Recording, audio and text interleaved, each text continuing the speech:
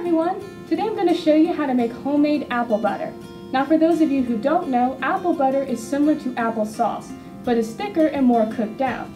It is commonly eaten on bagels, toast, biscuits, or cornbread.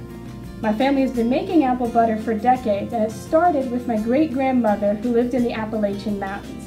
We continue to make apple butter each year using the same recipe and a 25-gallon copper pot we inherited from her. One thing that distinguishes our apple butter from the kind found in stores is ours has red hots in it, which gives it a nice cinnamon flavor and pink color. Now, although we make apple butter in a very large batch outside, the recipe we use can be scaled down and made in a pot on the stove or in a slow cooker.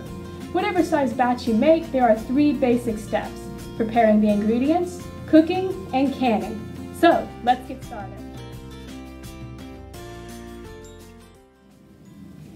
The first step in making apple butter is to prep your ingredients. Our recipe uses 3½ bushels of John & Gold apples, which look like this, 2 gallons of apple cider, 5 milliliters of cinnamon oil, 20 pounds of sugar, and 6 5½ ounce boxes of red hots. You also need a large pot with a burner, a paddle to stir with, canning jars with lids, and bags to store the apples in. Now first, peel, slice, and core the apples. The smaller the slices, the faster it will cook down. We usually do this step the day before since it can take a while, so we store the slices in bags until the next day. Clean all equipment used, including the jars, pot, and stirrer. When you are ready to start cooking, set up the pot on the burner, adjusting the flame so that it covers the entire base. You may need to adjust the flame throughout the cooking process. Now we are ready for the next step, cooking.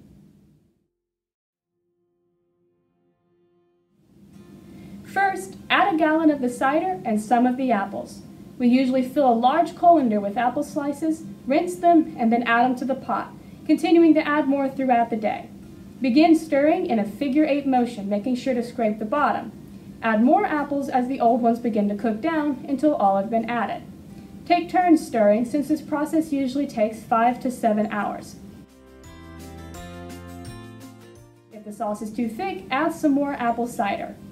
When the apples have cooked down into a sauce, test to see if it is cooked enough by placing a spoonful on a plate and tilting it. The apple butter should hold together. Once it's at this stage, add the sugar. It's best to add the sugar a little at a time and test it to see if it is sweet enough.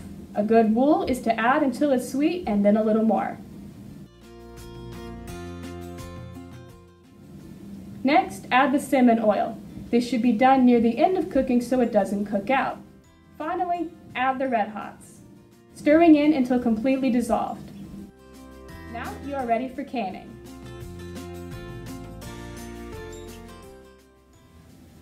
When canning, it's best to have a sort of assembly line.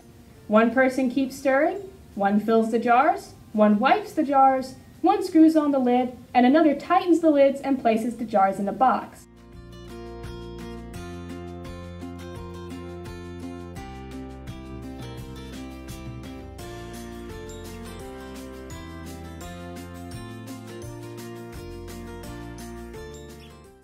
When wiping the jars, make sure the rim is clean, otherwise the lid won't seal properly.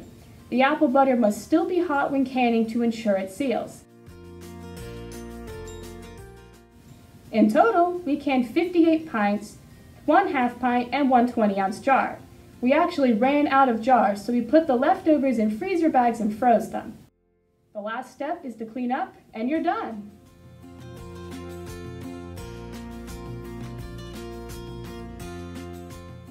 So, in conclusion, that's how to make apple butter. You prep the ingredients, cook them, and can them. I hope you enjoyed the video and get the opportunity to make apple butter yourself one day. It's really fun and a great fall activity, whether you make a small batch on the stove or a giant batch outside. Maybe it'll become a fall tradition for your family like it has for mine. Also, remember, pints of apple butter make a great, unique gift for friends and family. If any of you make apple butter yourself, leave a comment describing how it went. Thanks for watching, and happy fall, y'all!